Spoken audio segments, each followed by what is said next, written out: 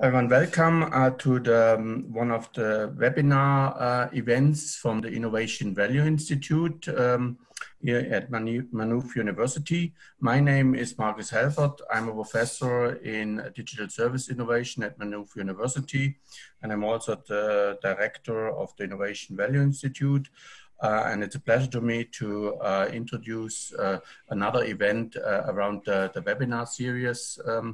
And this time today we have an exciting topic, I think, around smart regions, how digitalization can help to revive, to boost, to make rural areas, rural economies vibrant again. So when we put the program together for today's webinar, we thought this is a really good topic as well, where we can show how digitalization have direct benefits to citizens, to societies, and particularly in this case to rural areas. So I'm really excited about the three presentations what we have.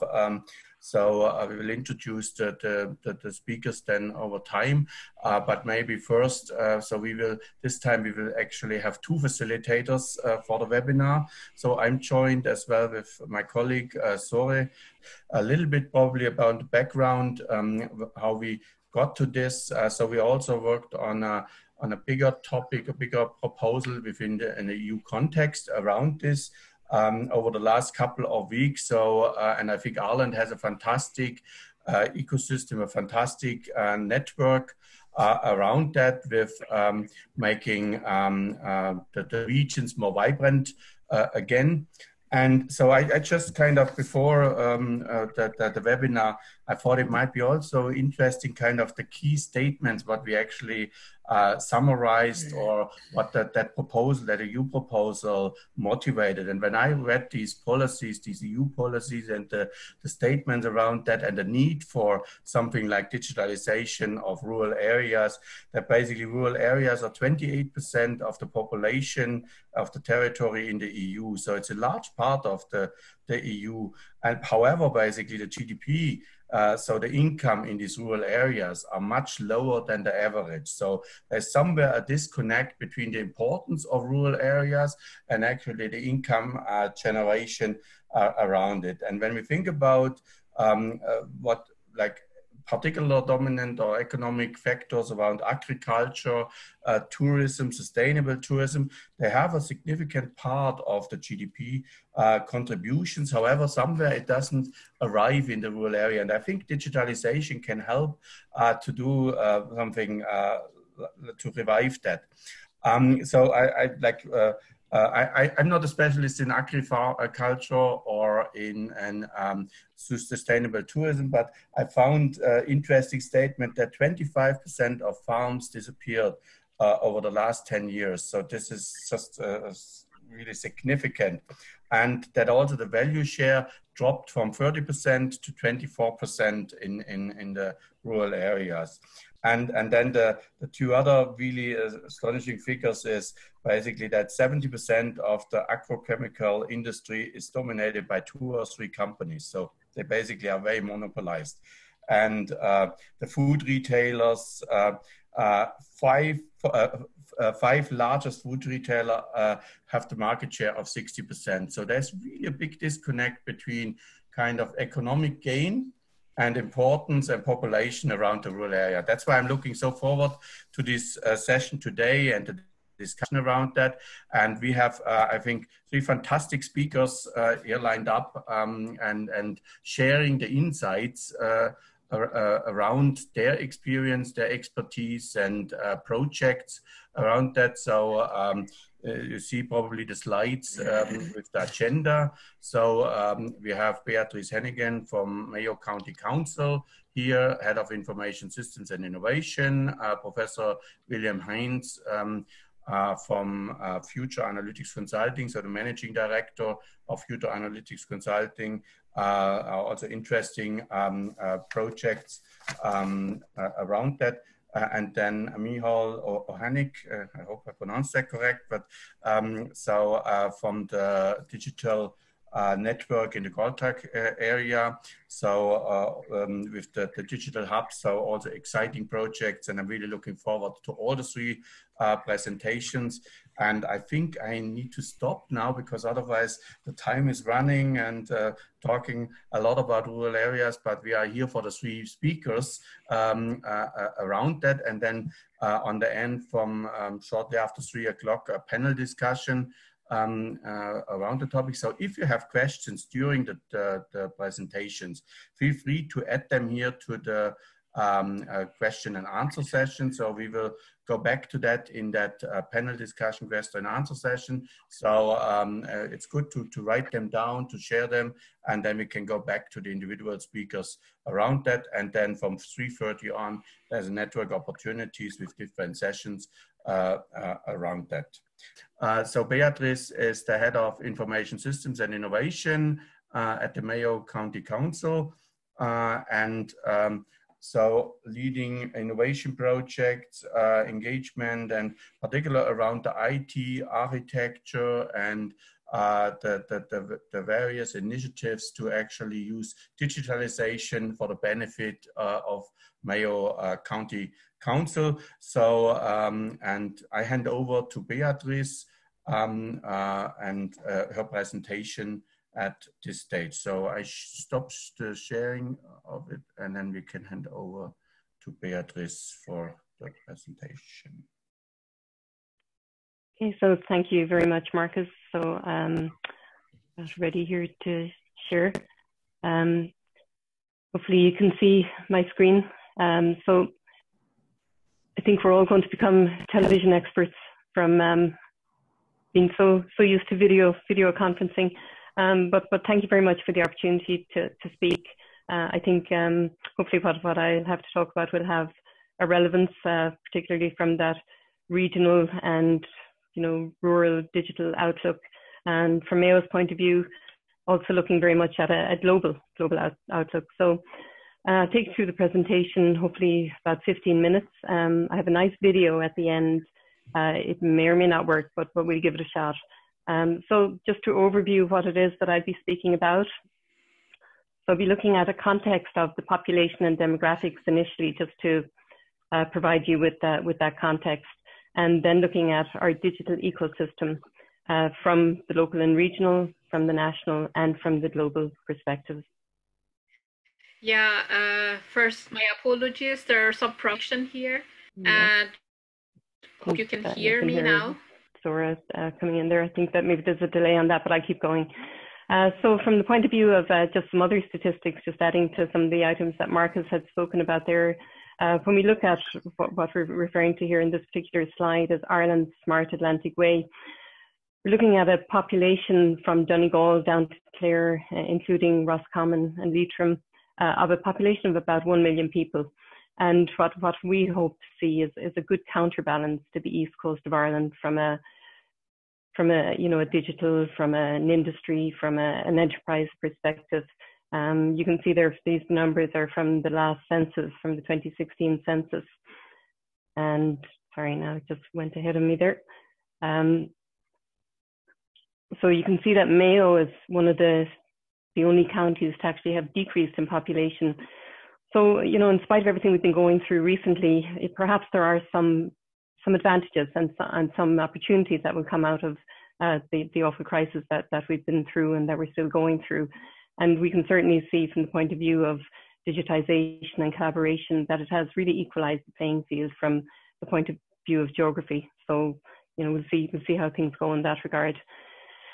And again, just coming back to the numbers and the statistics from the point of view of rural populations, and you can see there that the red counties, not red states, those red counties there, we're looking at areas that have a rural population in excess of 60%, and most of the counties along the western seaboard fall into that category, with the exception there of Sligo and Clare.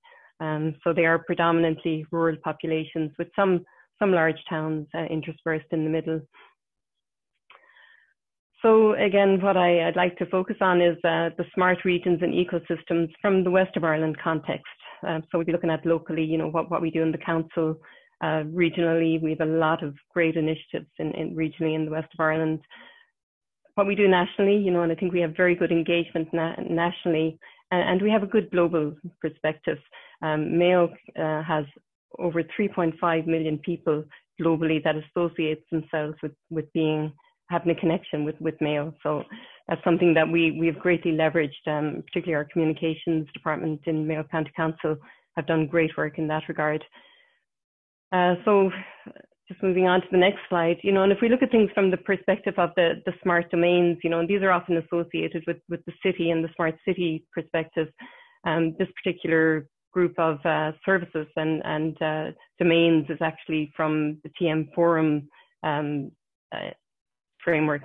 And really a lot of these same domains map to the rural environment as much as they do to the city, perhaps with the difference of how we look at our places and spaces, but everything else very much has a relevance, and they're areas that guide us when we think about our smart cities and smart communities and smart rural areas as well. So Smart Mayo, sorry about that now, just very sensitive mouse here. So Smart Mayo, you know, our vision in Mayo is for a county that is sustainable, inclusive, prosperous and proud. And that is a mantra that we try to live by. And, you know, we have a fantastic team in Mayo County Council and colleagues that I've actually liaised with in preparing this presentation. So we have a head of marine, we have a broadband officer, like I said, we have fantastic communications. So that mini ecosystem in itself brings a great value, you know, and becomes a great kind of an integrated environment for a lot of the things that we do regionally.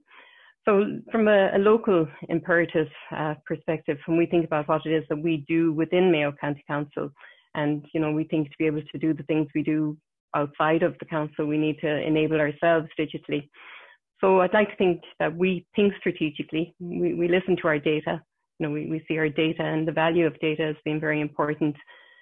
Our core value is of citizen first, and we work from a foundation of IT governance. And the enablers in that regard, you know, we have a platform-based approach to how we do business. So whether that be our online platform to include our website, and I'll talk a little bit more about that, building our capabilities, and, you know, that includes our platforms, our skills, our people, most importantly.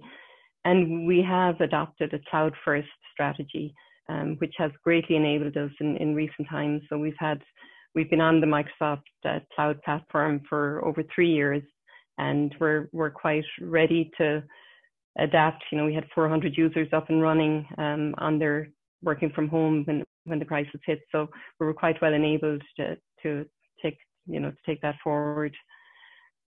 And from a regional point of view, you know, obviously the local authorities are often the lead agency in a lot of the collaboration, but there are some very good regional strategy and technical groups. So myself, I'm part of a regional network of heads of information systems from Donegal down to Clare.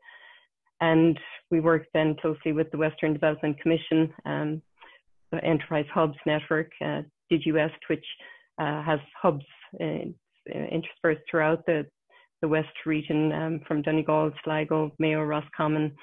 And then a recent initiative is the Smart Atlantic Way, which again is trying to bring that digital perspective to what we're doing and join things up, you know, beyond the economic and so forth, and put a digital emphasis on things that we're looking at. So from a national point of view, as Markus mentioned there, I am involved in an architecture and standards group, so I chair that nationally. And our remit is to look at ways that we can bring in look at things from an enterprise architecture point of view. I'm sorry, can everybody else hear Beatrice? Because I've lost sound there. Can you hear me? Yeah, we can. I can, yeah. Okay. Can you hear us? Yeah, we can hear you, Beatrice, perfectly. Okay, right. Unfortunately, might be me holds, unfortunately. Yeah, I keep going. So like I say, from a national perspective, we're looking at that architecture and standards group, which I chair, looking at an enterprise architecture approach to how we do our systems nationally. So while we'd have a certain local remit, you know, a huge local remit, but also there are systems that have a national implication. So our planning systems, our housing systems, our library systems, So our role, and as part of the Architecture and Standards Group, is to look at a standards-based approach and to evaluate when new projects are coming on stream, that they're brought in from the point of view of the standards. We have, I suppose, a very good example of that is work that's being done nationally on the service catalogue project. And that service catalogue, the idea of that is that every local authority, all 31 of us in the country, have the same set of services. Now, there may be some services that aren't applicable to an inland county, that are to a marine county, but invariably 90% of our services should be standard. So that, I suppose, is our building block standard for the sector, just as an example of that. We see principles as a cornerstone of a lot of what we do, and principles from an architecture and enterprise architecture point of view. And on that, we're actually working with Maynooth University. So we do very much embrace that quadruple helix model, and been fortunate enough to work with Markus and Zohreh, who've been doing research with us to validate a set of principles which will become the standard set of principles for the sector from the point of view of what we're doing with those national systems. So again, looking at some of those smart domains, citizen engagement, some of the areas that we're working on there, we've just about to launch a citizen engagement platform called Open Consult. So the idea of that will be that when we're doing our county development plan or a climate adaptation plan, or any of those initiatives where we look for citizen engagement, that people will be able to engage in this very structured and organized online platform. So that's about to go live. I suppose traditionally the council, while we all know we don't have an e-voter system as such, we all know what happened with that particular project, but there is actually quite a bit of digitization around our democracy side of things. So we have you can't hear Beatrice the e-reg e-voter system. So these are where people register to vote and how we manage that. Check down there on the left, the e-count system that's actually used during the election. So that actually does quite a bit of the calculating behind the scenes, in spite of all those paper votes and everything else that you see. If you click on the little arrow, you should be able to choose. So another very exciting initiative that we're working on at the moment is our new Mayo.ie website. And our new website is about to go live in the next couple of weeks. And what we've done with this, we've brought together our old Mayo County Council site and our more brochure tourist-based Mayo.ie. So those sites have now come together in a single Mayo.ie, which we're about to go live with in the next couple of weeks, and it'll be officially launched then later in the summer. But the project for that was awarded to a Belfast-based company called Zesty. And Zesty are actually the company that did the Wild Atlantic Way project as well. So there you can see there's quite a beautiful looking site. So hopefully you'll all have a chance to look at that in the coming weeks. You got it there. Yeah, no worries. Thanks, Michael. Bye.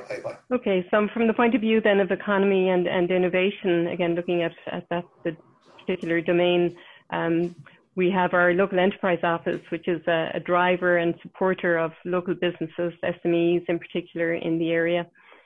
Recently, we launched the COVID-19 Restart Fund, where small businesses could apply for up to €10,000 in support grant to help them get back on, get their businesses back up and running. And this amount was actually based on rates paid last year, but I think to date we've had about 1,300 applicants for that particular grant. And then another initiative that we've been working on is a search facility, a website through the Atlantic Economic Corridor platform. And every local authority along the Western Seaboard has an AEC officer. And this particular project is designed to allow any prospective business that might be looking to come into the west of Ireland and set up shop to be able to do a search to find whether it be a site, a greenfield site, or somewhere that's been zoned for industrial or office space. So that search is available, and with parameters such as size and location and proximity and cluster information and that type of thing. Our places and spaces, I don't know if any of you have had the pleasure of cycling along or walking along the Greenway, which goes from Westport to Achill, digitally enabled, or maybe that's one of those things where you want to leave the digitization at home, but yes, there are smart aspects to that as well. Of course, on the Wild Atlantic Way.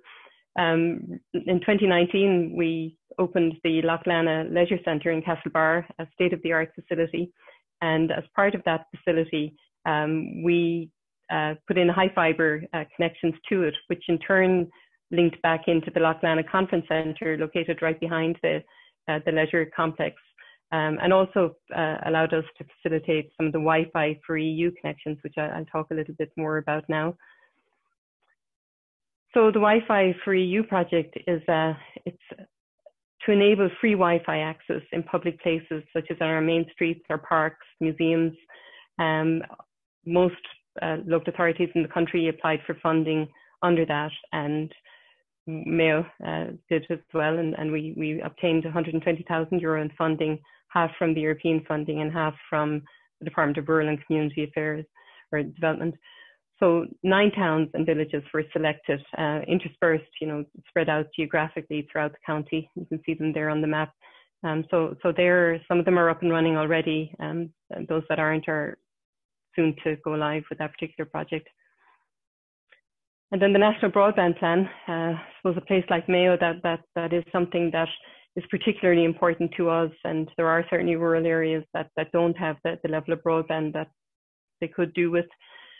So you might be aware that the National Broadband Plan was awarded to National Broadband Ireland in November. The contract was awarded, and it's to provide high-speed broadband to rural Ireland on a phased basis. So the spend in Mayo is going to be 145 million, and the goal of enabling fast broadband for 44% of the premises in Mayo. And another aspect of the broadband plan, which is already underway, is the broadband connection points. So these are public locations throughout the county, such as community centres. They can be any public location really. Primarily, they have been community centres, but you can see there one of them is an old Garda station. So again, like the Wi-Fi for EU, a lot of these connection points are already enabled.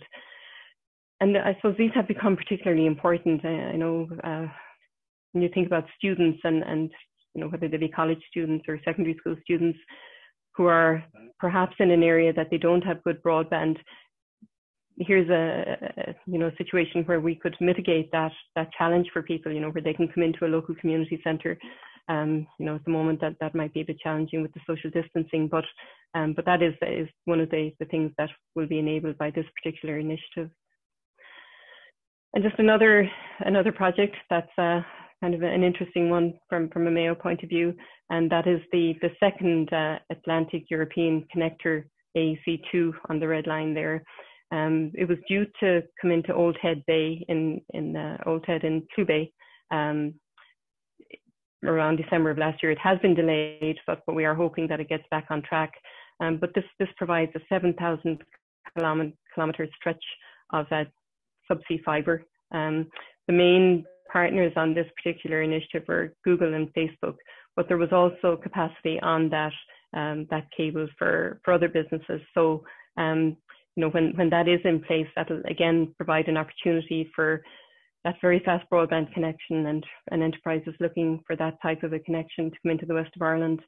Like I say, you can see there that it actually around Rockhall Trough, it actually that's where the junction cuts off and comes down to Clubay, but it does provide a highly resilient connection, finishing off in Denmark and connecting back in then with the AEC1 to provide significant resilience on that connection to the United States from Ireland and from Europe. I suppose another very interesting digital initiative for us this year was Mayo Day. Every year, and it was a thought that evolved in Mayo originally, and it's now been taken up by some other local authorities. But on the first Saturday in May every year, we have Mayo Day, and it'll have a particular theme. It might be culture, it might be music, but this year it went online, and we had a hugely successful Mayo Day where we had Mayo people from all over the world perform online, and the event went for about 4 hours on the first Saturday in May, and was very well subscribed to and very well attended, and it was great fun. So again, that's us reaching out globally to the Mayo diaspora, and this year, like saying, a very digitally enabled format. So what's next for us? So our Mayo digital strategy is due to be prepared and finished by Q4 2020. There's been a consultancy firm awarded a contract to assist with that. We'll continue to build our internal capabilities, whether that be our platforms, our skills, our people, and so forth. Deliver on the National Broadband Plan for Mayo. Our communication, obviously, a very important part of what we do. So that new mayo.ie site due to go live in the next several weeks.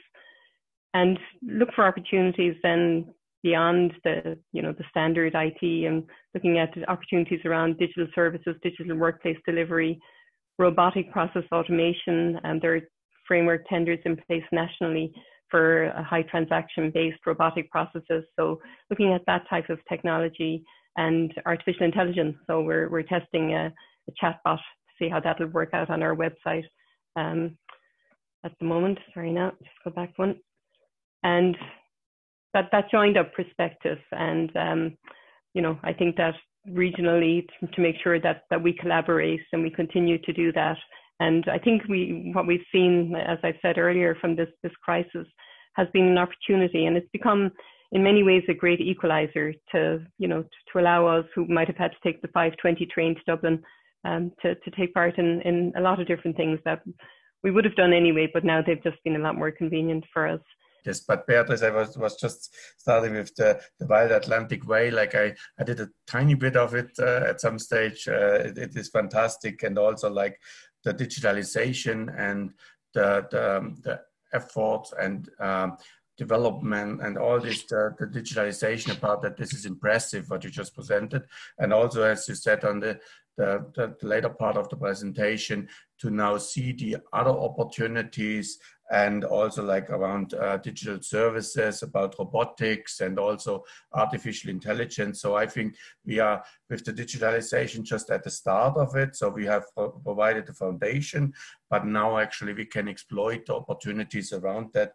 And your presentation really provided a lot of pointers to think about and to kind of where activities happening in that. So thanks very much. And this stage, so we will have the panel and the question session after all the three presentations. So again, I would thanks Beatrice for that so far. So I would encourage everyone to basically put questions into the question and answer session button. There's on the bottom, there's Q&A. So if you want to type in questions, then we can go back afterwards in the panel discussion on this for the individual speakers or all the panel, basically. Okay, I need to look a little bit, apparently that's my main job today, to look a little bit on the time as well.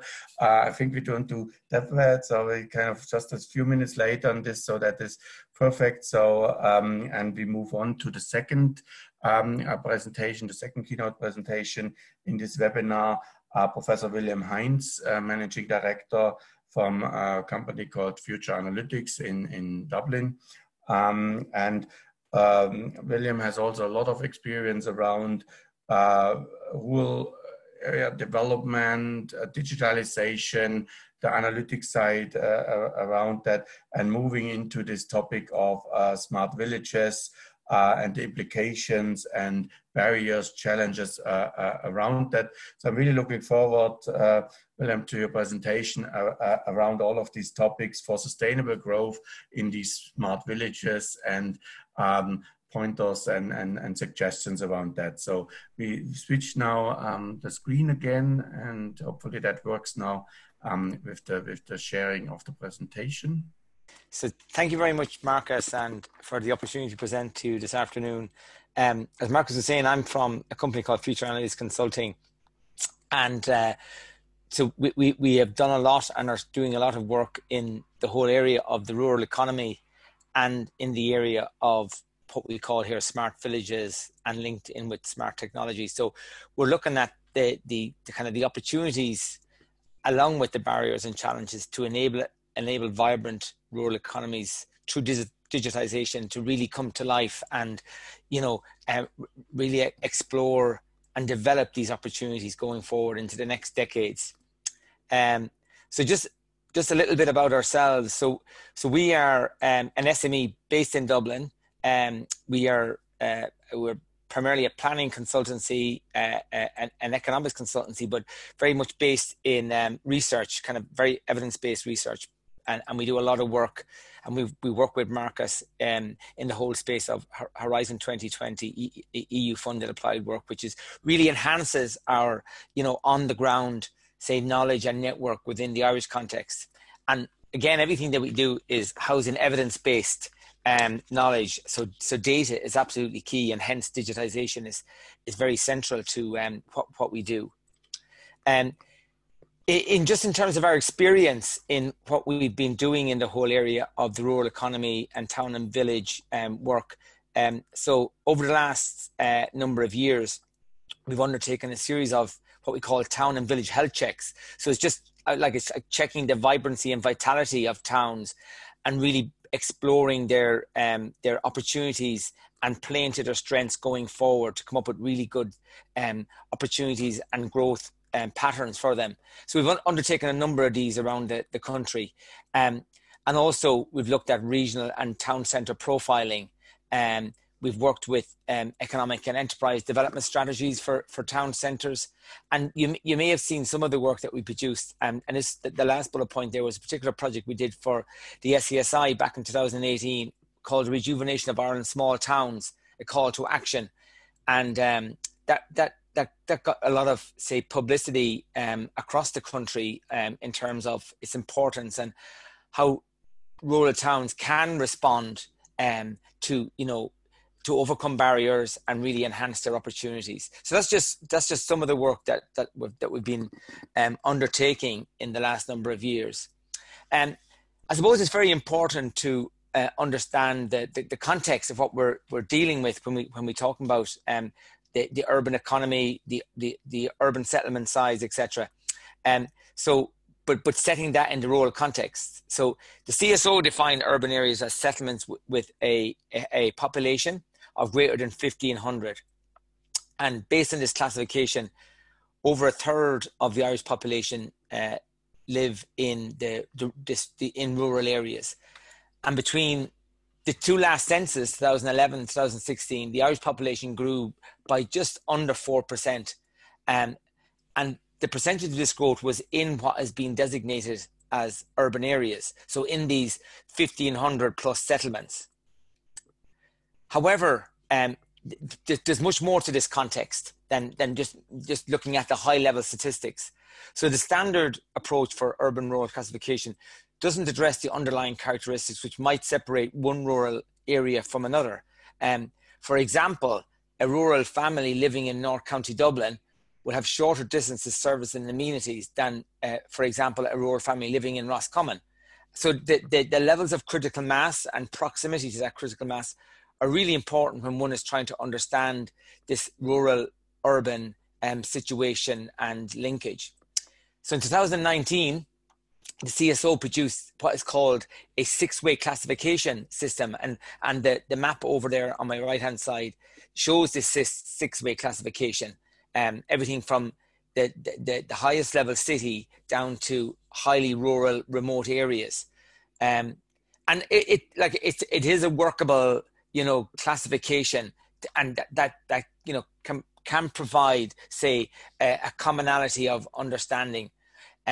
Within the rural sector of the classification, there's the 3 subcategories that you can see there. So it's rural areas with high urban influence. For example, the example I gave of the North County Dublin family. Rural areas with moderate urban influence. Again, that could reflect on, say, the Roscommon family. And then highly rural, remote areas. And as we all know, we've numbers of those around the country, and you can see them classified there in the dark green. So again, it's very important to understand the linkages and relationships between our urban rural settlements. Just in terms of how this population dispersal has become increasingly unbalanced over the last census periods. So again, since 1986, the population of what's called the EMRA region, the Eastern Midlands Regional Assembly region, has increased dramatically. And leading to this has been the increasing sprawl and the use of the car. Again, and the image on my right-hand side shows the levels of percentage increase in each of the counties in the Republic over the last 20 years. And the bars coloured in orange are those counties that have experienced growth levels above the state average, and the state average being 31% growth over the last 20 years, while those coloured green are the counties that fell below this average. And if you just look at those orange counties, for example, you can really see the dominance of Dublin on the surrounding hinterland where that growth has occurred. If you just look at the likes of Kildare, Longford, Meath, Louth, they've all experienced, Wicklow, for example, they've all experienced significant growth. Again, influencing that are being influenced by that Dublin dominance. And again, going back to Beatrice's point about kind of this balancing, it's really very important for a sustainable and resilient Ireland. Just touching on some of the global trends and implications for Ireland, the rural economy has been faced with many challenges over recent decades, challenges which have been further compounded by global trends which have impacted on the vitality and viability of our town centres. And those two words, vitality and viability, they are central to when you're undertaking a detailed health check for a village or settlement. So the impact of the 2007-2008 global economic crisis, increasing digitalisation in the economic activity, increased urbanisation, influx of international brands and the proliferation of shopping centres, the rise in the experiential shopping. So people are not such going out looking just for comparison or convenience food now. They just want other types of experiences such as eating, going for drinks, beauticians, barbers. So all of these have now been built into this experiential shopping experience that one needs to consider when we are, say, looking at the design and layout of our towns and our village settlements. And obviously the impact of the COVID pandemic has been pretty dramatic. The evolving challenge for the rural economies and the rural assemblies COVID-19 regional economic analysis sought to identify regional and local exposure to COVID and its related impacts. And they found that coastal rural economies are more likely to be exposed due to the reliance on the commercial units that generally require human interaction and cannot be operated remotely. The county with the highest COVID exposure ratio was Kerry, with a 54% of commercial units operating in the sectors were likely worst affected, followed by Westmeath, Donegal, Cavan, Clare. So this coastal rural economy has been very much affected by COVID. The crisis has also highlighted the potential of transformational societal change, huge decreases in commuter traffic, a shift to remote working, and that's been really positive. And then the leveraging of COVID economic recovery strategies to simultaneously advance climate change reduction measures and low carbon future presents a strategic opportunity for us. So there's opportunities around the whole hub type developments. And again, going back to Beatrice's point about the Atlantic Economic Corridor, there's huge advances going on now in the whole development of enterprises, enterprise centres and digital enterprise centres. And these centres have different scales, everything from the work-based enterprise centre right down to the community-based one with 5 classifications in total. And that's going to have huge impacts on, opportunities, remote working, second landing space for companies, etc. So again, having massive impacts on the whole area of climate change. So just touching on some of the barriers to vibrant rural town and village centres. These barriers are looking at increased costs and overheads, lack of collaboration, reduced funding for local authorities, governance challenges, legacies out of town shopping centres, unattractive urban realm, dominance of the car, lack of connectivity, failure to innovate, demographic change. So these are some of the barriers. And again, this touches back on some of the work that we did for the SESI. So while trends provide indication of the direction, pace and form of the changes occurring, interventions can be made to mitigate against these negative challenges or these negative barriers. So in order to design appropriate interventions, key barriers must be identified and addressed, And a plan-led approach is critical as community ownership is of the process. And again, going back to the 7 principles set out in the Leader program, there's real opportunities here to really promote those principles, everything from bottom up, collaboration, citizen-centric, really important points that need to be kind of giving ownership back to the community to really lead to this plan-led approach. Touching on some of the work that's been done in the EU, particularly around smart villages. So in 2017, the European Commission launched this EU Action for Smart Villages, and it seeks to overcome the digital divide between the rural and urban areas and to develop the potential offer by connecting and digitization of the rural areas. So kind of bringing them onto a par with their urban counterparts. So the European Network for Rural Development and in particular the thematic group on smart villages was set up in October of 2017. And it sets out the importance of this EU action plan for smart villages.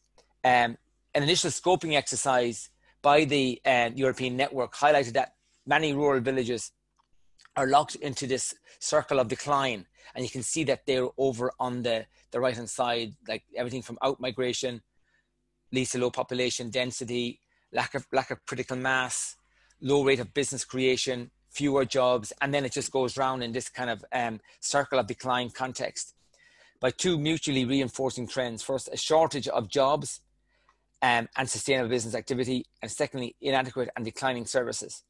So the smart village concept envisages that traditional and new networks and services are enhanced by means of digital telecommunication technologies, innovations, and better use of knowledge, all for the betterment of the inhabitants and the businesses. So really tackling these and bringing these to the fore can break this circle of decline and actually we reverse it into a positive situation. And I suppose it's very important then just to understand what a smart village is. And again, looking at the work that's been done by the European Commission under the governance of the European Parliament, smart villages are all about innovative solutions to make them more resilient. And resilience now is becoming the new buzzword in somewhat replacing sustainability. And resilience is not only about, say, bouncing back to where one was before a crisis or an occurrence of a disaster, but it's also about bouncing forward. So it's about learning and going forward. So you're actually returned to a better stage.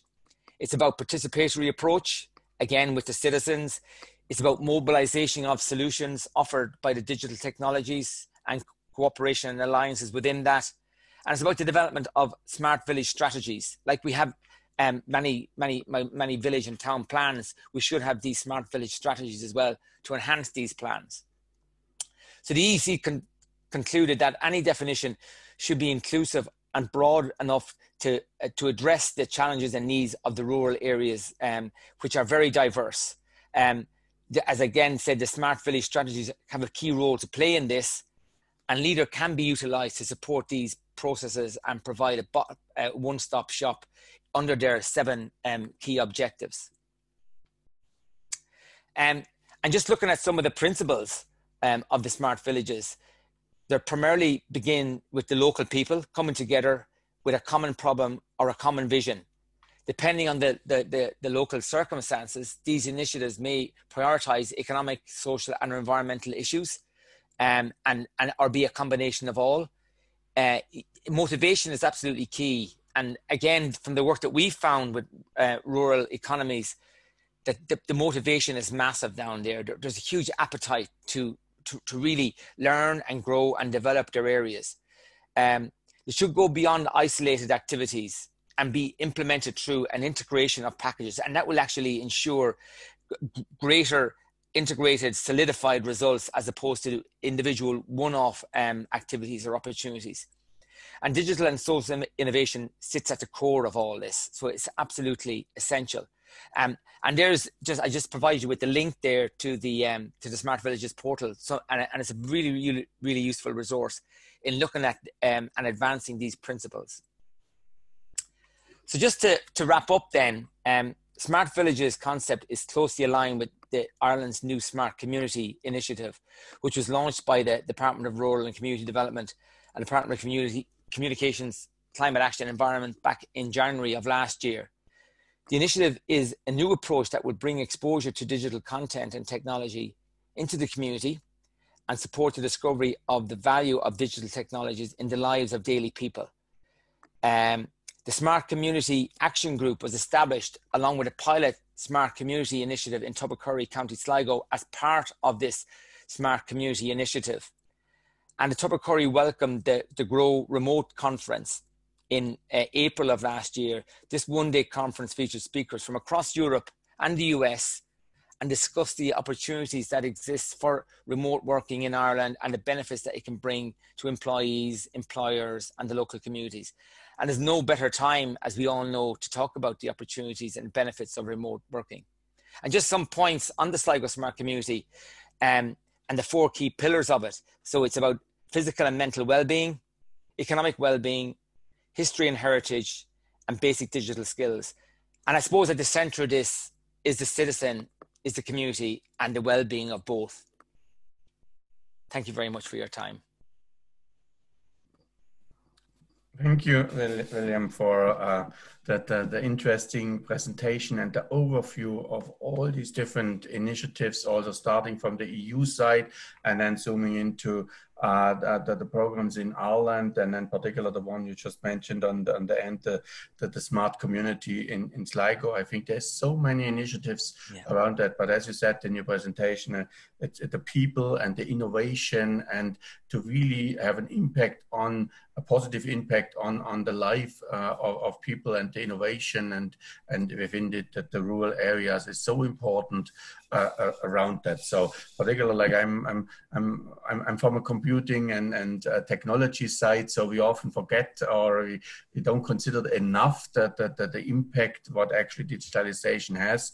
And the consideration in these communities, in these local communities. So thanks for providing that overview and all the insights in it. So I found that in the beginning of the presentation, also the CSO, that the census information quite interesting, actually, with the different regions, and particular contrasting them, for example, a community in Dublin with someone, for example, in the west of Ireland. So it's really quite fascinating around that. So Thanks, Markus.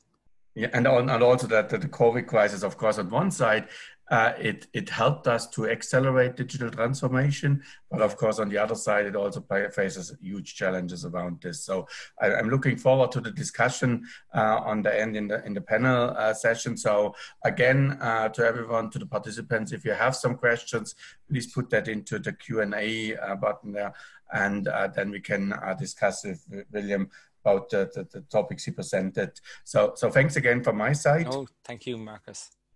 And then we move on to the third keynote presentation within this webinar. So I'm delighted to welcome Micheál Ó, Chief Executive Officer from the Gaeltachta area, the digital network in Ireland. So when I read this with over 30 hubs, different sizes, it's impressive, and I'm looking forward to your presentation, and looking at also the strategies and the kind of the broader view around all this the development of that network of the digital hub in the Gaeltach areas.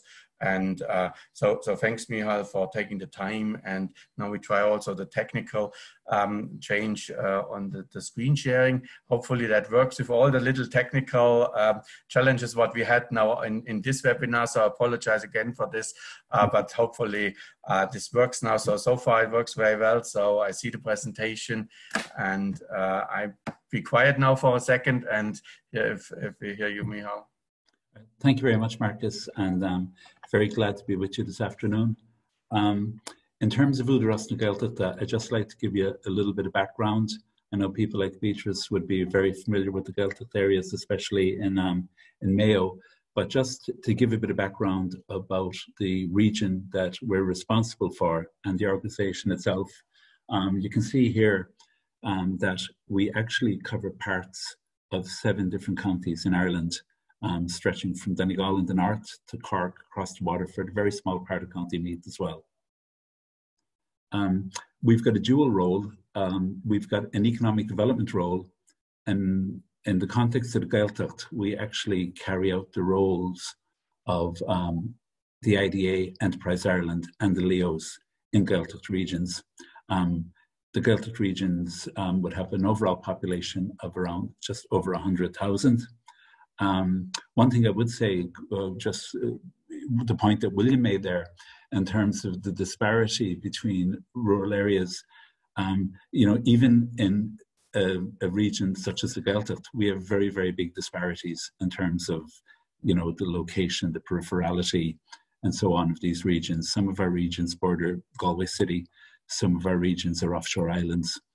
Some of our regions are in West Connemara, have the highest unemployment rates in Ireland. So a very, very varied region, even though we're linked through culture and language, which is the reason for being there.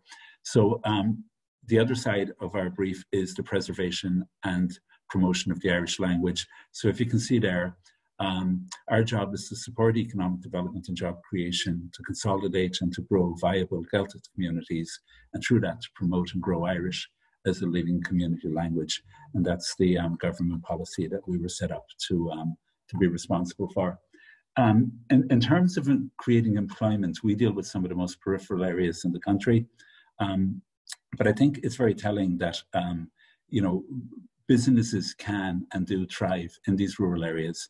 And I know that our end of year figures this year are going to be interesting to look at. But if you look at maybe our last normal year of operation, at the end of 2019, Údarás supported companies were providing 7,844 full-time jobs in various Gaeltacht regions and 523 part-time jobs.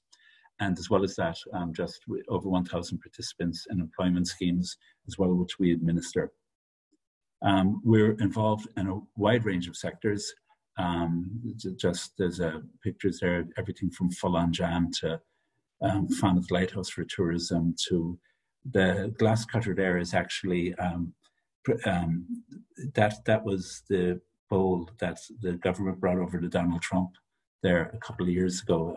We always get a smile when we look at him. I'm glad he didn't drop it. So, but we have a wide variety of companies, and I just would emphasize we deal with a very rural area, but we have very successful companies.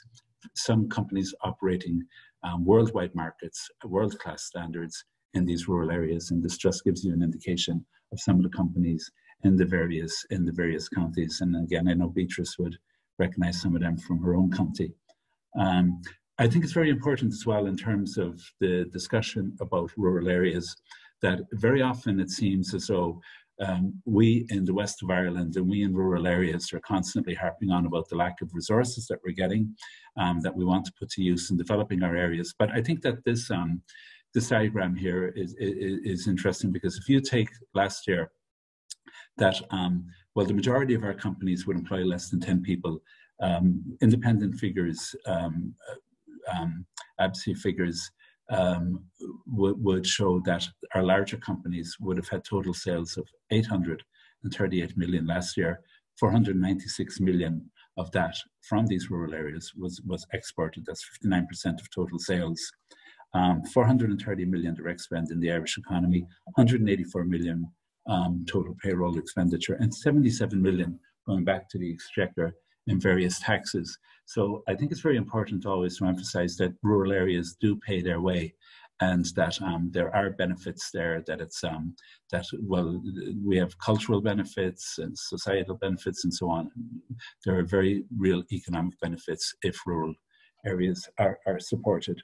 In terms of our strategic plan for 2018-2020, we were working to have 1,500 new jobs approved over the lifetime of the strategy, to have 8,000 full-time jobs on the ground in our companies, full-time jobs at the end of 2020. And we were very much on target for that.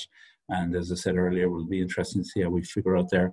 In terms of the language brief, a very important part of our brief is the preparation for the first time of language plans in association with local community groups. And 29 of those plans will have been prepared and approved by the department at the end of this year and implemented. It's a new approach by us. It's a bottom-up approach but we're tying it in with community development and other developments there. And so far, we're delighted with the buy-in that we've received from the various communities. We support and subsidize 33 community development organizations. We provide them with administrative and management grants to help them function in all parts of the Gaeltacht, and they're very important. They're very important in the context of our digital network as well. And a very important part of our work is the consolidation of our Gaeltacht brand, which is very important in terms of our outward facing nationally and internationally. Some of the key strategic projects that we had in our 3-year strategy taken us to the end of this year was the development of Park Namara, a marine innovation park in West Connemara, which is part of harnessing our ocean wealth, part of the national bioeconomy policy statement and so on. But I think it's an example of harnessing what is a very important resource for the west of Ireland. And this will be a marine innovation park, looking at research, looking at development, added value production and so on. And we've applied for planning permission for that at the moment, but it's envisaged that there'll be 300 direct and 400 indirect jobs on completion there based on the expressions of interest we have to locate there.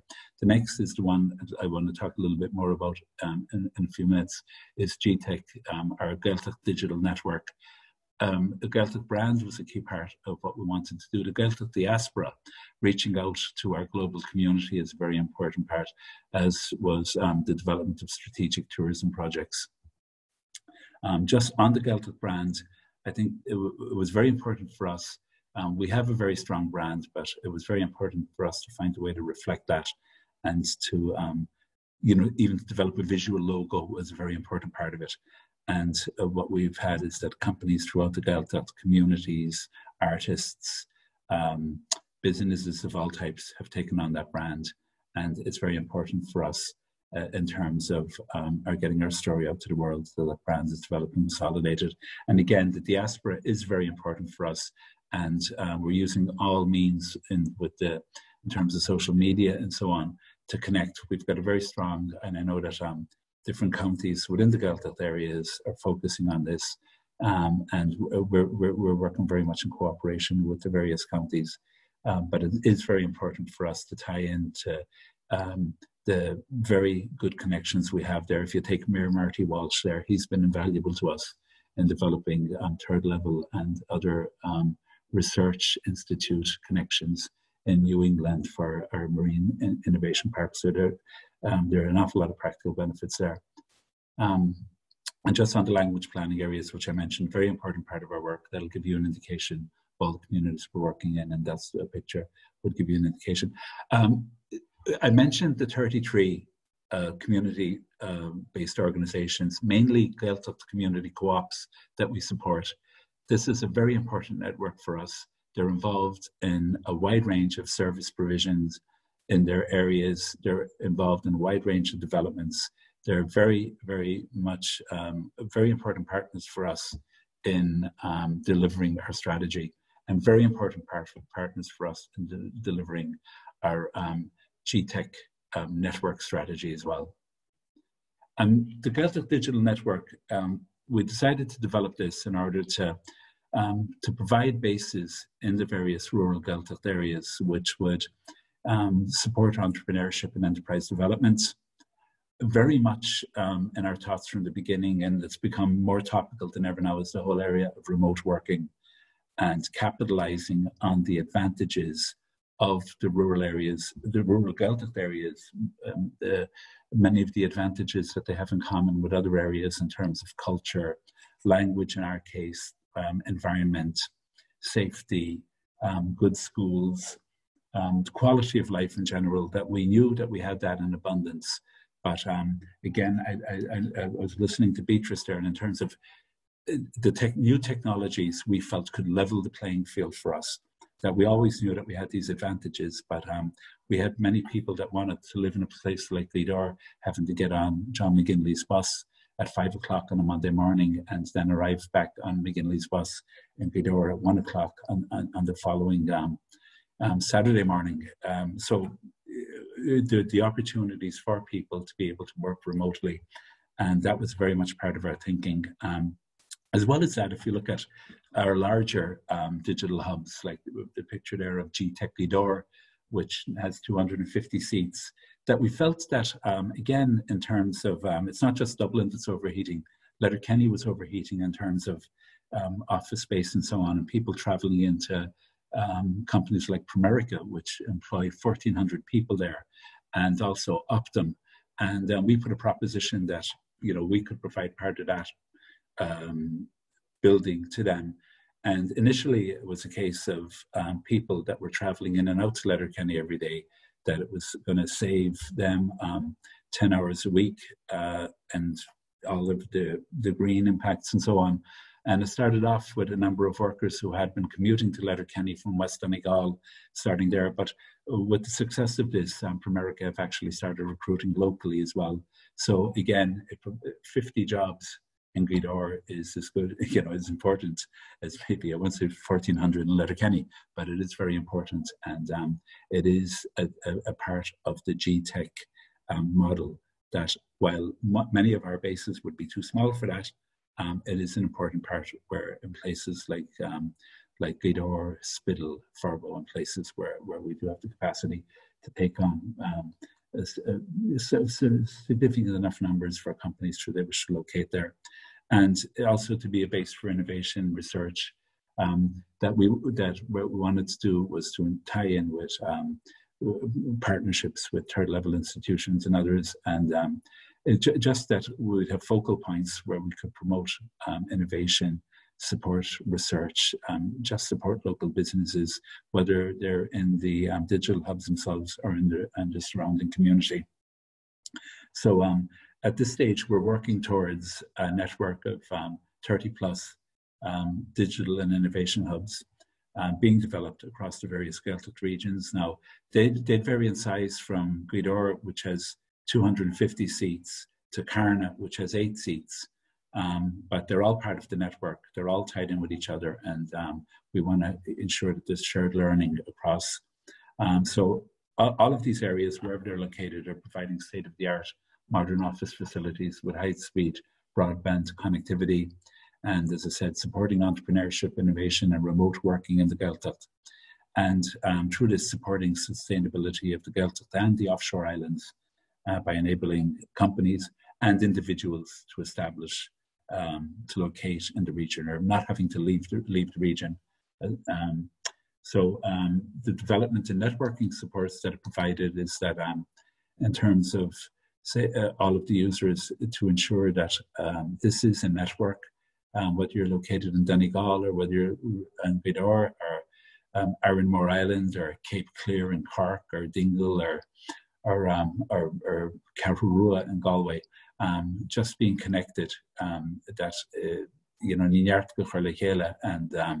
and that connection and the shared learning is very important, and that's very much why we put a lot of time into promoting and supporting networking to create synergies, cooperation and collaborations. And I'm sure people that are involved in digital hubs will recognize that once you get people together, that these synergies do happen. You start getting people cooperating, you start getting people involved in collaborations, you start getting an awful lot of added value. And we're seeing that at a very early stage.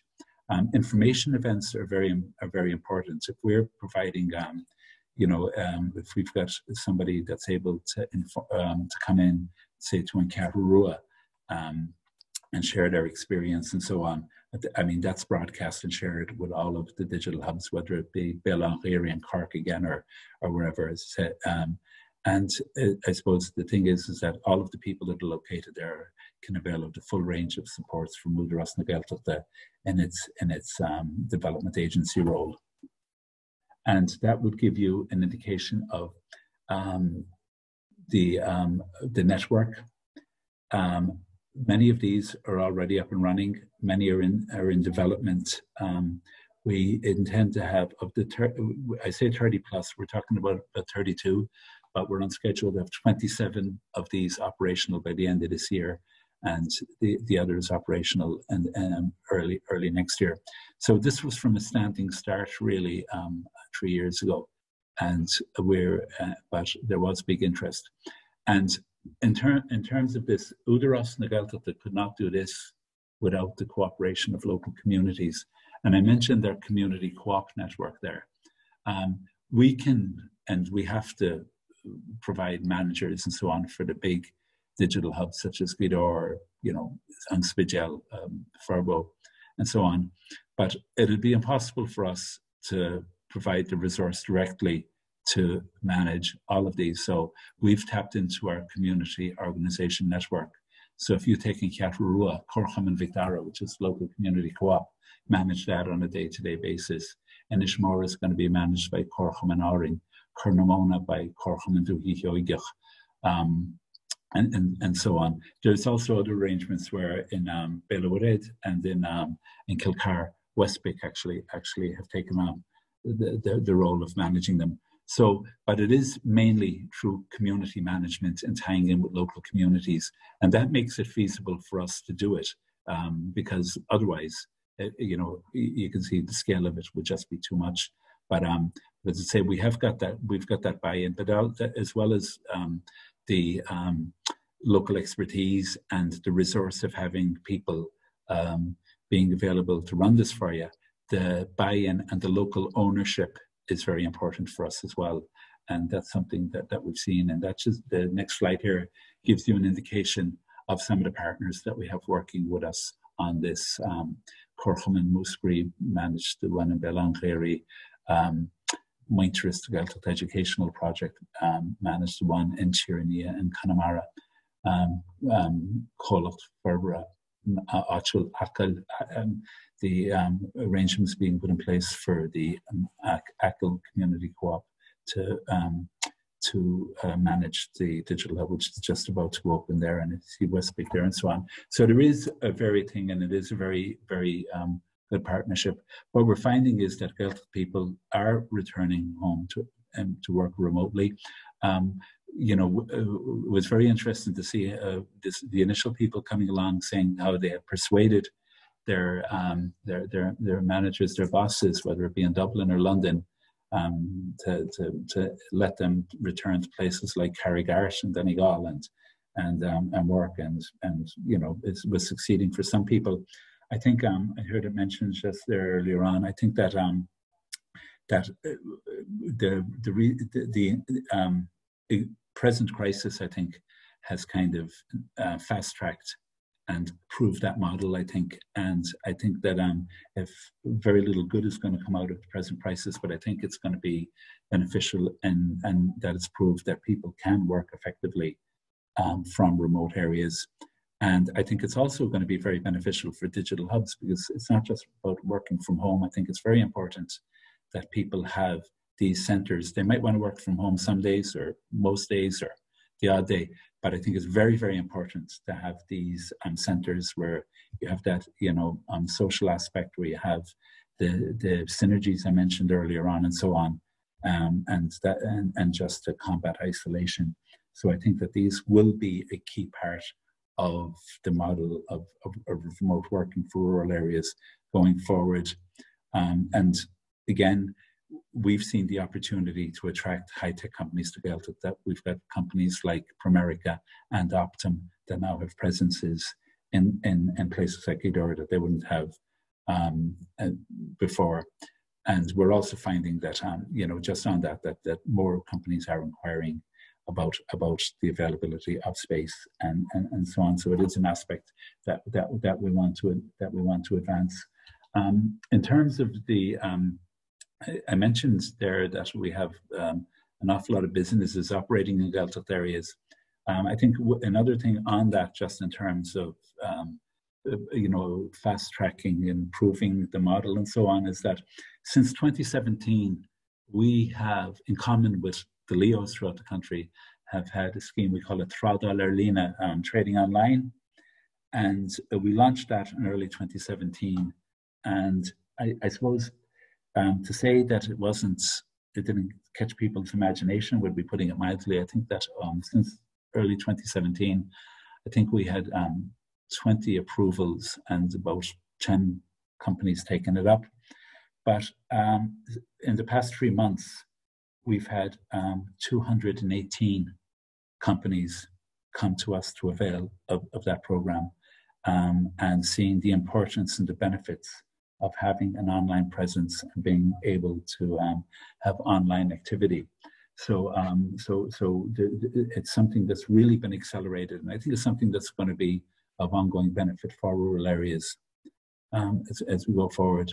One of the projects that we're building around this is a European project called Digitalisation. It's being led by our Belmullet office, actually, but it's a European program that's based around the GTech network, and looking at things like use of immersive technologies, the development of a marketing toolkit, building a business-to-business digital city to create virtual networks, and creating green framework to help people move towards sustainable practices, certifications, and so on. So I think this is an example just of a European program which is helping us to consolidate and to increase the learning based around a digital network. And it's just pictures of some of the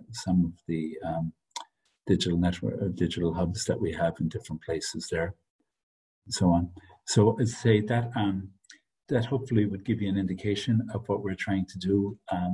I think that it was very much part of our strategy from 2018 to 2020.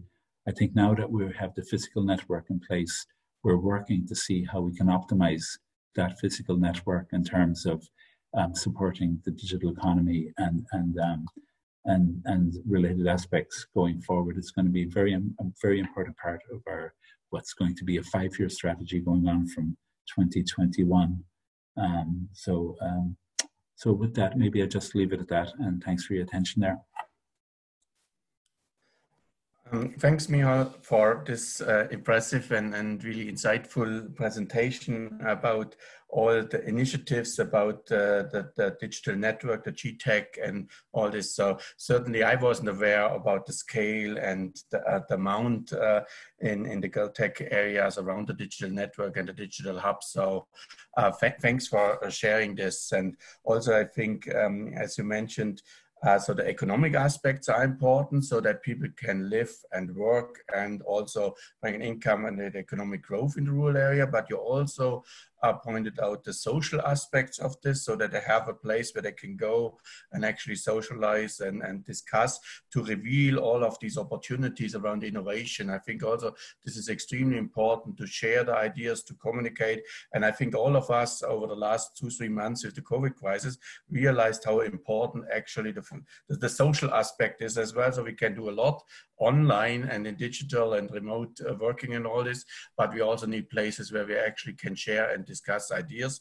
And so I believe these hubs and the community aspect is extremely important around that if we really want to make digital working, and particularly in the remote areas, and in that concept what we now discussed and presented in this afternoon. So thanks again, Micheál, for this. So and I think actually one point what you mentioned as well, we make the playing field the kind of the similar than the big centers, the big cities, and we can do something similar in the remote areas. So I found it quite interesting that actually people from London or the UK move to the remote areas and can work from there. So this is a really nice and welcoming development. Before we move to the question and answer the discussion around that, so we also try to get that video maybe going from what Beatrice on the beginning wanted to show.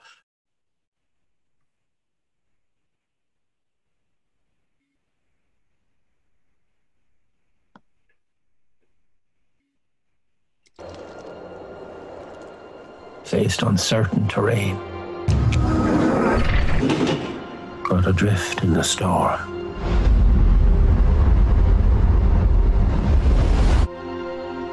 It feels like you're a million miles away. I'm in Paris.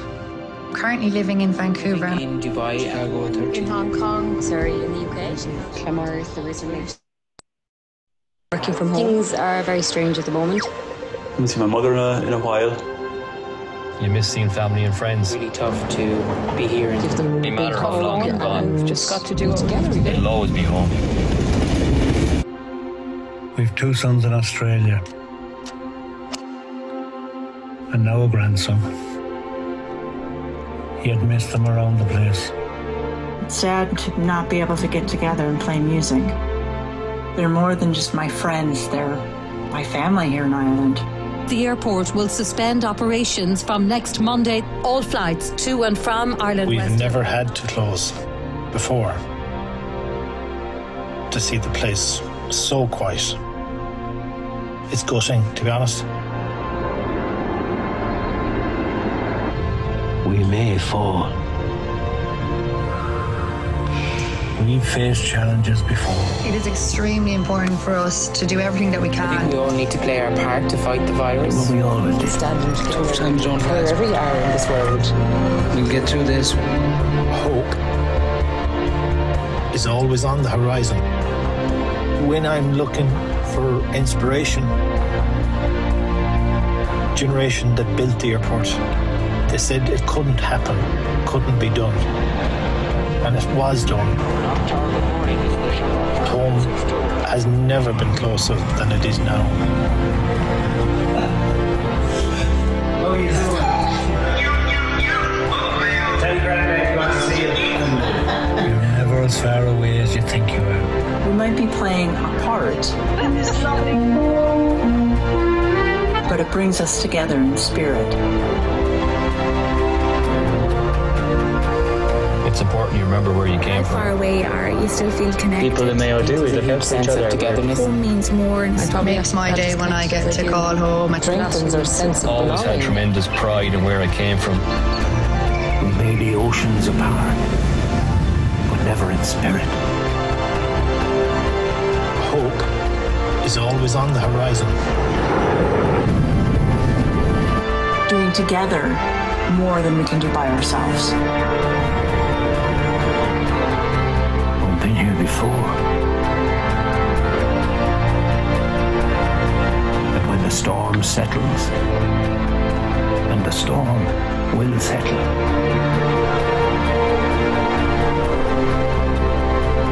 we'll see you again.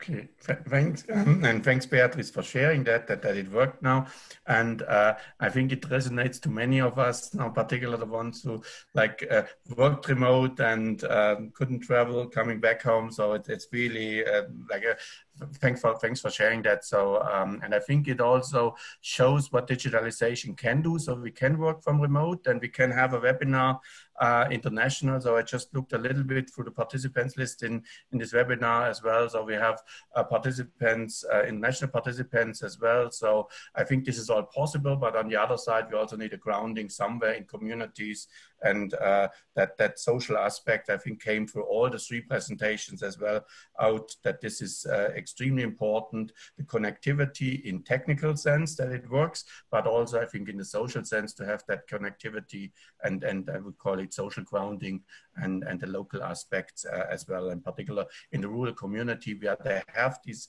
advantages of the closeness and the innovation and all of this. And I think that's really one of the fantastic message as well, that basically benefiting from these advantages, the cultural, the social aspect, and using that also for innovation and economic growth that benefits the local areas. So I would like to move now to, I know we're running a little bit late, but I think we should take the time from the networking session for the question and answer for the panel session. And I think Zohreh joined as well again, so I don't know if it works now, but so that was the intention, at least, that we have now 2 facilitators as well. So I don't know if it works. Hopefully it works. Can you hear me? Perfect. Okay, cool. I would like to say my thanks to 3 of our speakers, professionals, and just in summary, thanks to Beatrice to talk about making the rural areas vibrant through digitalization, and also thanks to William, who talked about the importance of the societal, economical, and also sustainable growth in the rural area, the barriers, and also the implication. Also thanks to Micheál, who talked about the digital hubs all across the and technology hubs across the different counties in Ireland to enhance the growth, economical growth in the rural areas. That was really all interesting. Thanks to all. And in relation to your presentation and speaks, we had received 3 questions, and we are going to go through. The first question is to the panel, to all, and I would like to ask you, please answer each of you or 3 of you. Thanks for that. The first question for the panel is that there is a huge gap between rural and urban.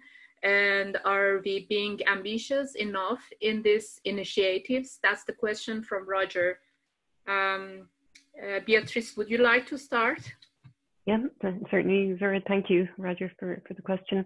Honestly, my answer is probably no. I think we can never do enough. You know, there are rural, urban, you know, city, rural. It's I think we've all shown the potential of the rural areas. You know, I mean, what Micheál has shown there with the enterprise hubs and the digital hubs is just amazing. How do we go about, you know, bringing more attention to that? Our politicians are certainly people that we can lobby and speak to. I mean, we have where I'm sitting at the moment in Westport, in the west of Ireland, we have a very, very strong local politician here. Michael Ring is the Minister for the rural and community side of things. So he's certainly doing his part. But I think we can always do more.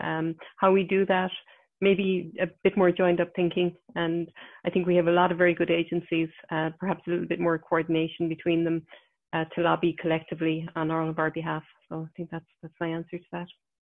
Thanks, Beatrice. Micheál, would you like to answer this question too? Yeah, yes, I think that we can never be too ambitious.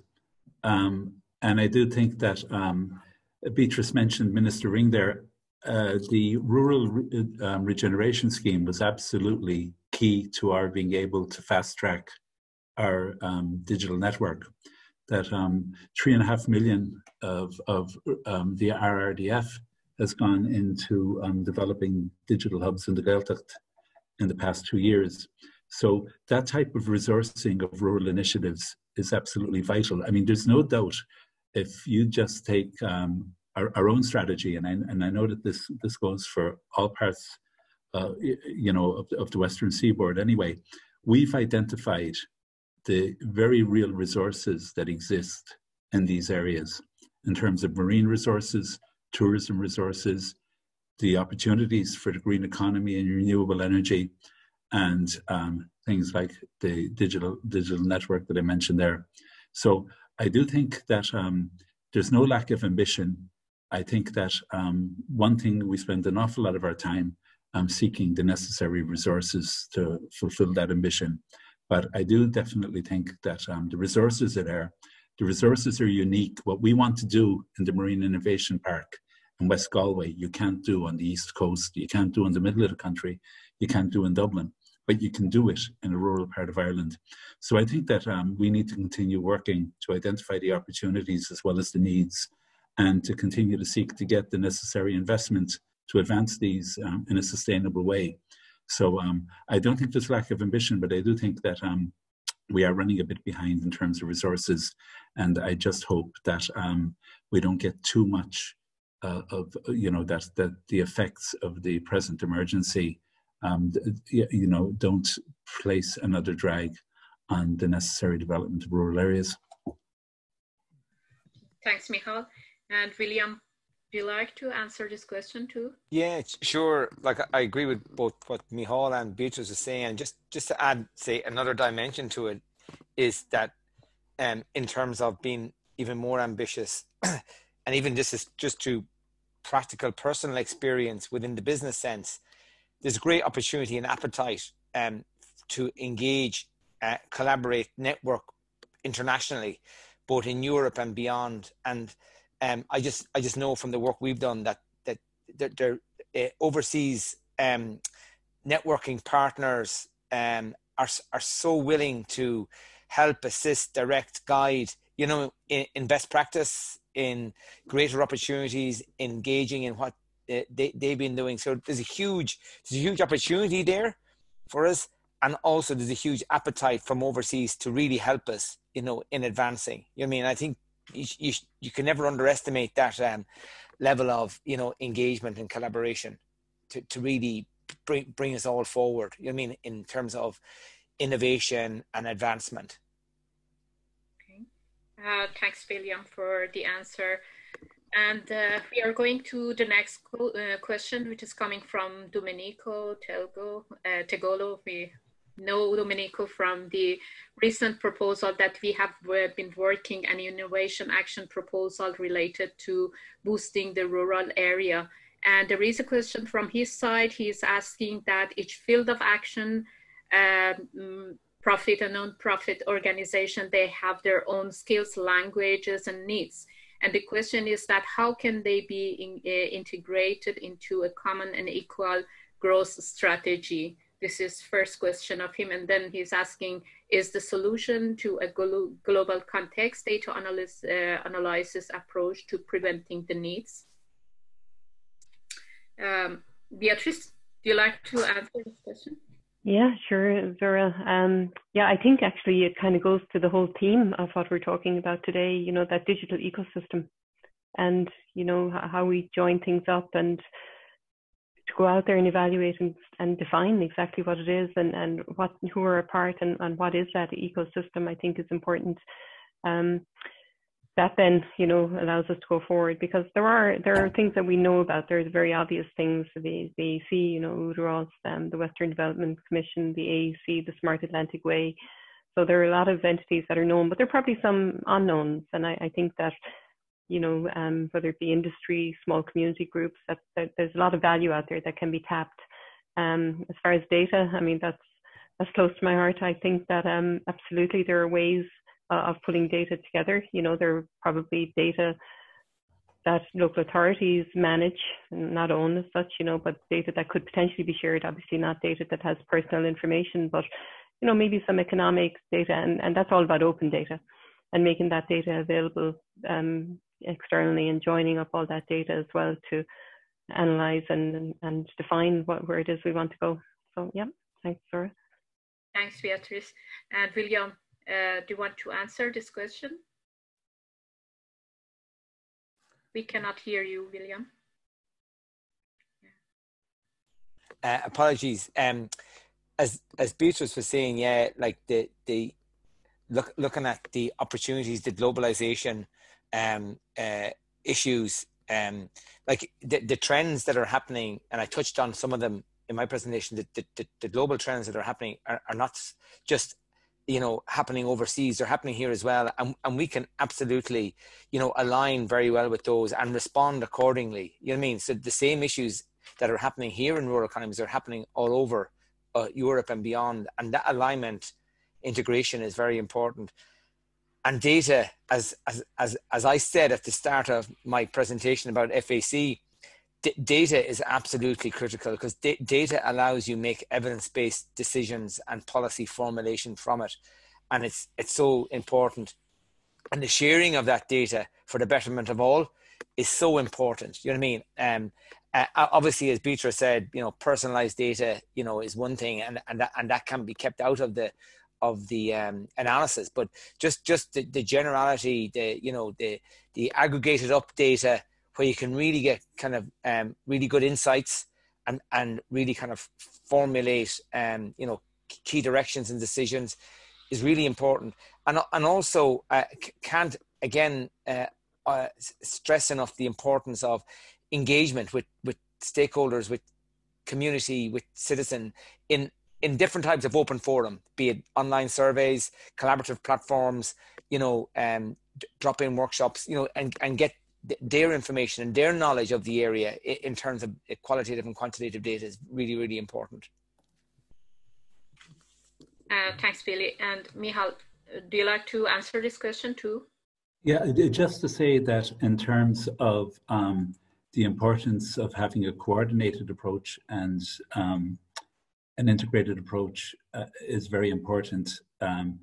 The sharing of information, is absolutely vital to be able to do evidence-based planning. I think that an awful lot of advances have been made in recent decades with the County Development Board approach, which unfortunately hasn't continued as such. But I think that the fact that people realized that kind of there was a common vision that we needed to have for our areas, and that we needed to have a joined up approach to actually achieving aims and objectives for these areas, economic, social, cultural. There are an awful lot of resources there on the ground, and it is absolutely vital to ensure that that there's two ways access, that agencies like ourselves have access to the many resources on the ground, and that they have access to the agencies. Again, in terms of the information sharing, well, the safeguards are absolutely vital. Over the years, I think it's fair to say that there have been an awful lot of blockages about things maybe where safeguards wouldn't be that critical to them, that there's been an awful lot of duplication and an awful lot of non-sharing of information, which is basically led to reinventing the wheel and a drag on resources. But very, very definitely, I do think that and compared to 20 years ago, I think we are going in the right direction. There's still a long way to go, but I do think advances have been made. Thanks, Micheál, for the answer. Yeah. And now we have another question.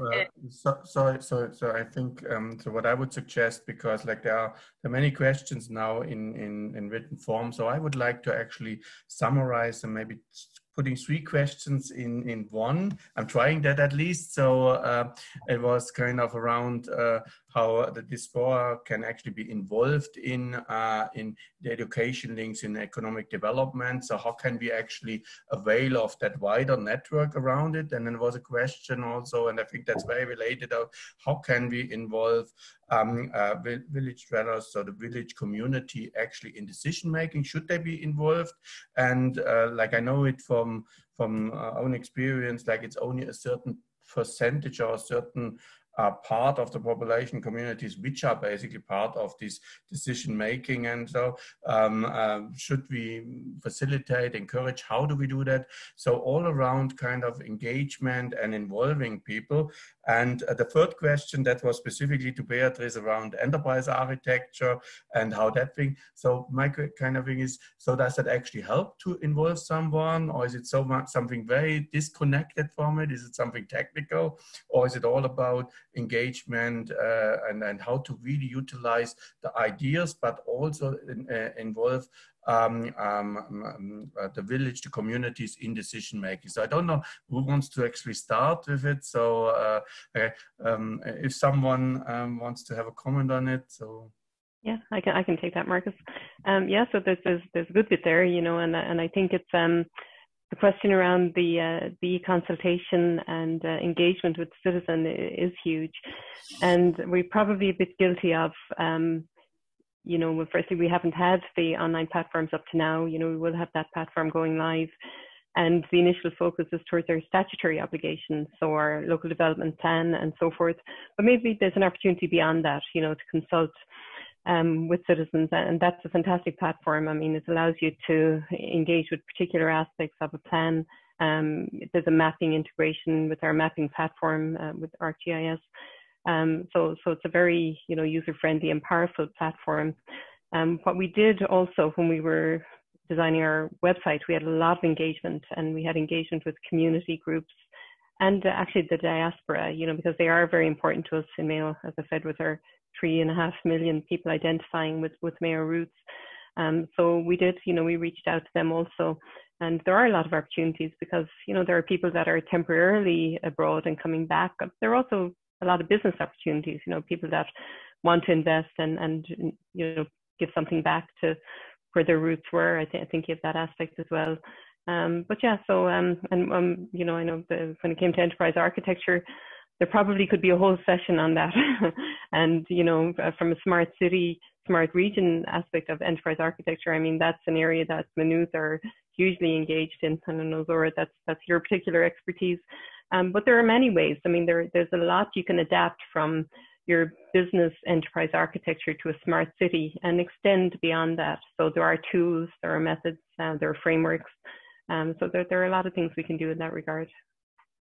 Okay, thanks. I know it was a challenging thing to put enterprise architecture in that question as well, but I was interested in that because I think actually enterprise architecture with their service and end user and citizen orientation has a lot also to offer with that engagement and understanding actually around the needs. So that's kind of so also why I thought this fits together. So William, Micheál, do you have any comments on involving people engagement? We can't hear you. At least I can't hear you.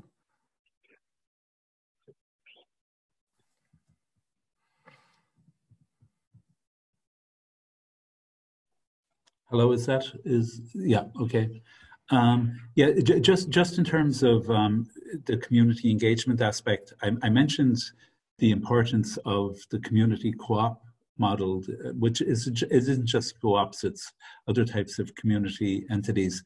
But it's absolutely vital that gives us a link directly into the community, a two-way link, which is absolutely vital in the preparation and in the implementation of our strategies and the broader counties that we work in over the years. Things such as the community fora and the participatory networks are also very important. So we do place a very big emphasis on the participative element of local democracy, as well as working closely with local representatives and so on. So it is absolutely vital in terms of ensuring that our strategies and our plans and our use of resources are what best can benefit the communities. The diaspora is really central to us because I know that Mayo are very, very proactive in that. And I was actually in Cleveland and I actually saw firsthand the real resource that's out there. But in a previous existence in Donegal, we would have had it as a key part of our strategy. And now in the Gaeltachta, because there's no doubt about it, there is a virtual community out there. And the existence of the new technologies makes that a lot more instantly accessible than it was. We still have the face-to-face engagement, and that's very important, but we can have daily engagement now in a very real way with people in all parts of the world who have an interest or some type of connection with us. And that doesn't always have to lead to investment. It can be providing us, as Mayor Walsh did, with vital contacts. It can be giving us access to skills. It can be attracting people back to visit their areas and to support the economy that way, and also in terms of engaging with the culture and so on. So I can't overemphasize the importance of diaspora in our existing and future strategies. It's a very global world. We're a very small spot in it, but we do have a very far reach and a very influential reach if we connect and we make the connection and maintain that connection. And if I could just add to that, Markus, and I see there's a question there, I think it's related, how village dwellers can and should be involved in the decision making about their towns. One great initiative that's come from the UK, and it's primarily been about the town, but it can very easily be transferable into rural villages, is the whole initiative of the town teams. So that's TEAMS. And like we have set up in our work a number of town teams around the country, and you can get really enthusiastic community participants in that. And the key to it is you bring local experts in that have different skill sets, and that they can really add to the discussion and to the initiatives and to the problem solving. And the other thing to add to that is that the town team needs to be very dynamic. So one should only sit on a town team for a maximum of 3 years. So you're getting this constant refreshing and invigoration of the committee, and everyone then gets a chance to instill their views and their knowledge. And also the town teams reach out to the community very, very often, and the more active you are, the more successful will be your settlement. Thanks. I think this is also a key challenge, that refreshing, that agility, flexibility, kind of coming back to it. At the same time, basically providing resilience and also structure, and not kind of flexibility in all the ways. So it's basically kind of really balancing that. The rural structure and the communities with the flexibility, the agility, and that refreshing. So I think that's really also shows that balancing act, the challenge around that. So I just looked at the time a little bit. So I said one of my main jobs should be monitoring the time. I know we are already 15 minutes into that networking session, but I thought the discussion and the panel and the discussion of the topic is very valuable and quite insightful, interesting. So I didn't want to take that away. But so I think we should come to an end from that of the official part of the panel and the presentation. I have one more question, so we are not finished yet. So like a question with a short answer. So hopefully like that's kind of, we'll manage that. But I also think that topic is just kind of on the really becoming really very important, and this is already important, but with the benefits and all this. So we have set the foundation now, I think, with the hubs, with the digitalization, but now to make it real working, maximizing, making these vibrant rural areas, smart villages, ecosystems, that it works for everyone. And I think one of the things what I took from today is as well, we need to recognize the diversity in these rural areas. So we often apply a similar approach to many areas, but I think also from the three presentation, it came also like the diversity is important, the cultural heritage and the rural structure, the communities, which are quite diverse, are important. And we need to find a way to recognize and build that into that kind of standardization on digital hubs and technology standardization. So that will be a challenge, I think, for the coming years, and making that work for everyone to impact in a positive sense the lives of everyone, and that basically that we can live in that nice area, like Beatrice, you had nice photos from the west of Ireland, so that we can live in the rural area and still have an economic growth around it. So my last question is, and it's related to one of the questions in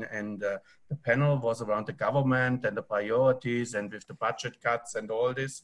So to make it a little bit shorter, the answer, I thought about, I know it's only June or end of June, it's not Christmas yet, but if it would be Christmas and you have a wish, like one wish to the government or to somewhere where we can change something, what would that be to make this kind of smart village, what we discussed now, really a bit faster, better? So what would be the kind of the wish? Then we basically could we change, or what should be happen to actually accelerate that, what we discussed around that? And just like one point I think is enough. Like I tell that usually my kids, don't make the wish list too long, because then it's it's very difficult to prioritize. So one wish is probably sufficient. So I don't know, William, you are just here on the at least on my screen, sure, in the middle here. So maybe we start with your wish, what for the smart village acceleration or so. I think to invigorate the villages is to really allow the continuation of the, say, funding supports, be it under the rural regeneration or others, but really have that embedded, and that is a constant over the next number of years, and that you can have the calls more frequent, so you're not waiting for these long periods of time. You know what I mean? Because it's like it takes time to immobilize, but then you may miss an opportunity by a couple of weeks or a month. So I think if we can have those fundings more constant and more permanent, it would be really give you know, comfort and support to the local communities. Thanks. That's a good wish. Beatrice? Yeah, I suppose the thing that's been crossing my mind a lot lately, Markus, and in the context of, as you say, you know, what we've gone through, and it's very much something that Micheál focused on in his presentation, and that is the enterprise hubs and the digital hubs, because I think that they're the game changer. You know, when we think about, and you hear Facebook talking about this in the United States, that now that their workforce, you know, pool is anywhere, and that applies globally as well. So I think that to leverage that opportunity, we walk down through some of our local towns and villages and we see closed up shops and premises. There is a great example, a colleague of mine in Steinman, Micheál's probably familiar with, that they've taken over a whole building and put in digital hubs and of all scale and to support individuals or small businesses. And I just think that there's fantastic opportunity there. And there is a lot of joined up thinking going on in that space. And again, a former colleague, Stephen Carlin in the Western Development Commission, is doing a lot of work in that space. So I think that's an area of great opportunity. Okay, thanks, Beatrice. Micheál? Yeah, and just since it is a wish, well, wanting to continue with the excellent, you know, town and village and RRDF, say hard supports that are there. I think what would really make this work would be to look at the more soft supports and to realize that they're very important in terms of having resource persons in there to work with the communities to enable them to maximize the potential of this and to engage in local animation and capacity building. So if I did have one wish, I'd say let's look at the value of the soft supports to back this up. Thanks. That's also a fantastic wish. So I think if these three wishes would actually happen, so then it actually, we could accelerate that smart village and rural area development. And I think one of the things is also, like, we have quite a number of people on that call, so to actually tell that message.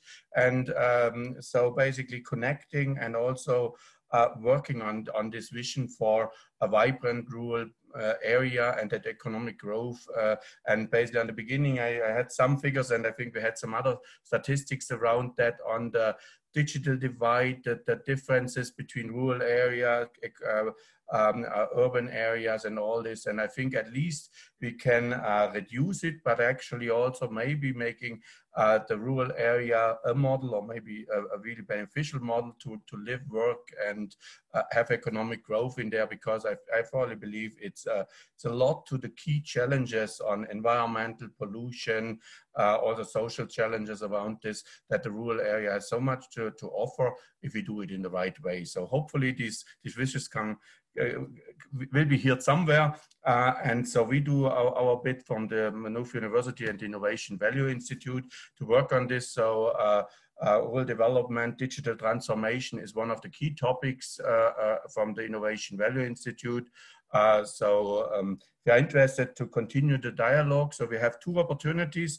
Now one we try with the networking event, so I will send in a second, Paul actually did already, the link for the networking event, so you can join that and network, but also if you want to engage in a discussion around collaboration, work around digital transformation, digital hub, and particularly now smart villages, that would be, of course, contact me or Zohreh or someone from IVI. We're happy to discuss that further. And I believe there are so many opportunities if we do it right, and if it's a mix between technology, community, social aspects again. So if we would have now the physical space, we would basically put the hands together and applause for, and thanks to the three speakers. So I do that verbally now. So thanks again for sharing the insights and the presentation, and spending a whole afternoon virtually in that webinar. So really greatly appreciate it. And I learned a lot about Ireland. I learned a lot about digitalization. And I think it's lots of opportunities. So I'm looking forward to the next phase of digitalization, rural areas, and making these vibrant smart villages. So thanks again. Thanks very much. Thank you. And so now we can close this. So you see the link in the chat for everyone. If you want to join the networking session, feel free to link to that. But from now, the official part of that, the webinar is finished. So the slides and also the recording will be shared afterwards. And thanks for all the attendees for staying the whole afternoon with the webinar, and again for the keynote speakers. Thank